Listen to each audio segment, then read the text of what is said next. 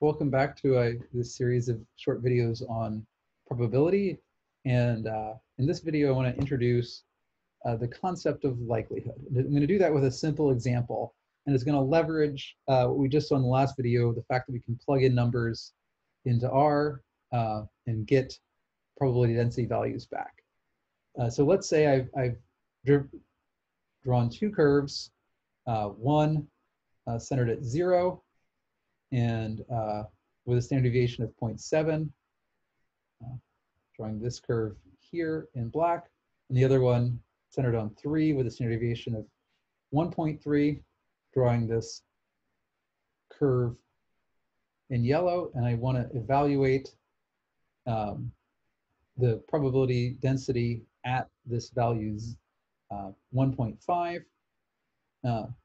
And I can plug that 1.5 into each of these, and I can get specific discrete values, specific numerical values, not discrete, they're continuous, but specific numerical values at that value of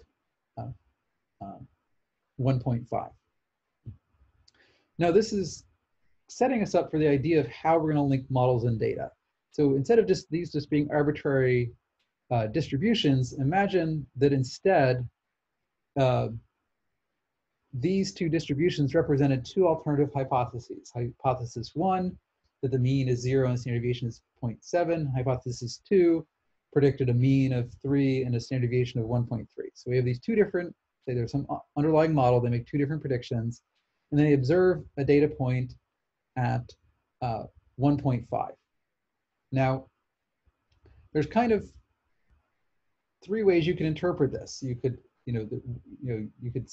or I guess three possible outcomes. One could be that hypothesis 1 is more likely.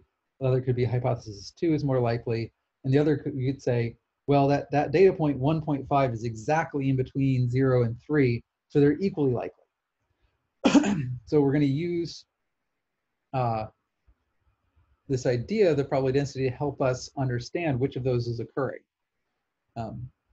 And hopefully it is intuitive to most of you that these values, even though 1.5 is exactly between 0 and 3, that these values are not equally as likely to have produced this observation 1.5.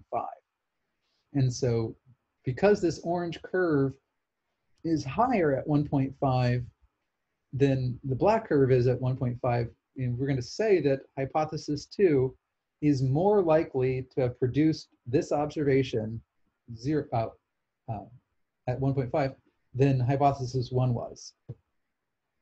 Not only can we say that this one is more likely than the other, we can actually say how much more likely. So in fact, because this is 0.16 and this is 0.06, the ratio of those is 2.7. So we can actually say it is 2.7 times more likely that this data point came from, is 2.7 times more likely to be compatible with hypothesis 2 than hypothesis 1. Now, the reality is that's not actually, huge, strong support, by our, kind of traditional statistical threshold of an alpha value of 0.05, that corresponds to one thing being 20 times more likely than the other. So we're still far away from, rejecting either of these hypotheses, but we can say that not only is this observation more compatible with the one model than the other, but we can say how much more. And underlying what we've done here intuitively is this statistical principle of the likelihood. And the likelihood says, the likelihood is the probability of observing a given data point X conditional on some parameter value theta. So in this case, we're looking what's the probability of observing the value 1.5 given two alternative parameter choices, mean of 0 and standard deviation of 0.7, or a mean of 3 and a standard deviation of 1.3. So theta, in this case, was a vector of two parameters, and we had two alternative ones. And we could say, for each of those hypotheses, what was the probability of observing that data? So in some sense, what was the probability that this particular model represented by this set of parameters produced this specific set of data. And furthermore, we can invoke what's called the likelihood principle to say that a parameter value is more likely than another if it is the one for which the data are more probable. And that's actually going to be, the basis for how we're going to dive into thinking about data analysis, because we're going to use that principle to say, for example, if these were two alternatives, the parameter values associated with the second hypothesis is more likely because it's the one for which the data were more probable.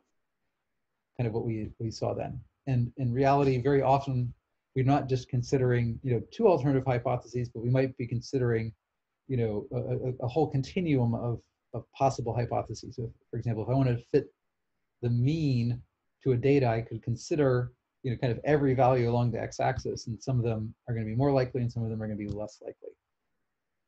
And this allows us to say how much more or how much less.